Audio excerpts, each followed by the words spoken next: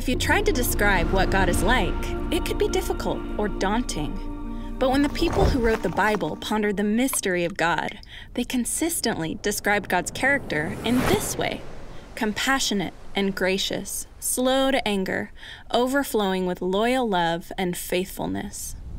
The very first word used in this description of God is compassionate, or in Hebrew, rachum.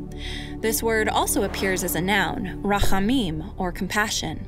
And what's fascinating is that both of these words are related to the Hebrew word for womb, rechem. So compassion in the Hebrew Bible is centered on a person's core, and the word invites us to imagine a mother's tender feelings for her vulnerable infant. So rachum is a word that conveys intense emotion. Sometimes it's even translated as deeply moved, like in the story of King Solomon, who meets two women who've just given birth. One of their babies sadly dies, but then both women claim that the baby still living is theirs.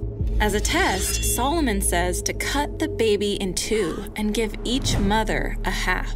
And the baby's real mother is deeply moved. She would rather the other woman take her baby than see her child die. And it's her compassion that reveals that she's the true mother.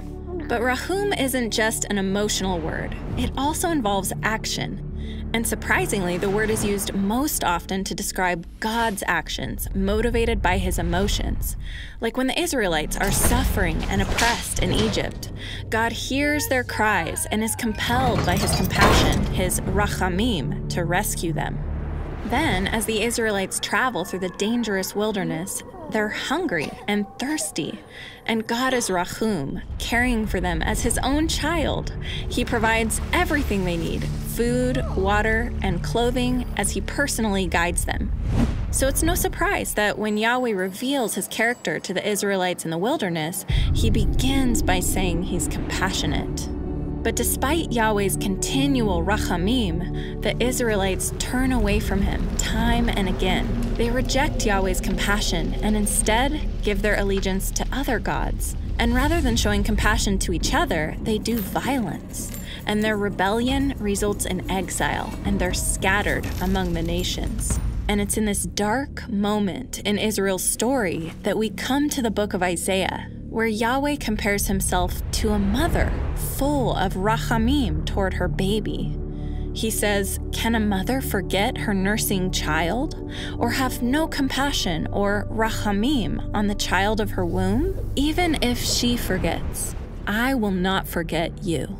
God is full of motherly compassion, and he will rescue his people.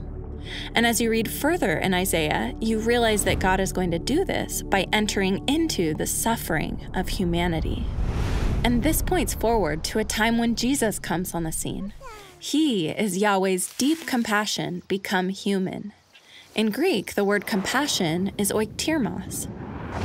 And as Jesus embraces the sick and cares for the outcast, he is deeply moved by human suffering. Jesus compares himself to a mother hen using her wings to shield her chicks from danger as he gathers people into his embrace. And in the ultimate expression of oiktirmos, Jesus is moved by compassion to enter into humanity's suffering, into death itself, to rescue and bring us near to God.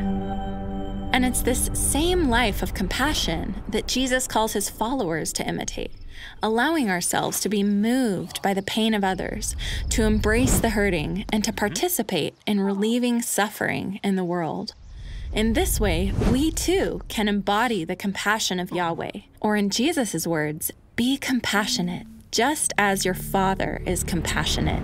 Now you can see how fitting it is that compassionate is the first word God uses to describe himself. So when we're in pain or see others suffering, we can be certain that God is deeply moved to respond, and that he's there to meet us with his deep compassion.